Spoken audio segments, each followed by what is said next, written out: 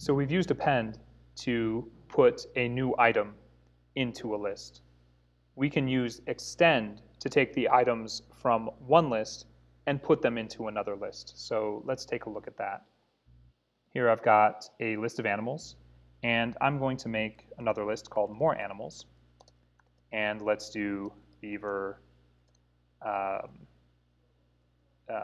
meerkat, and swan. And that should be a list. And I can go ahead and say list of animals dot extend, and I can extend it by more animals.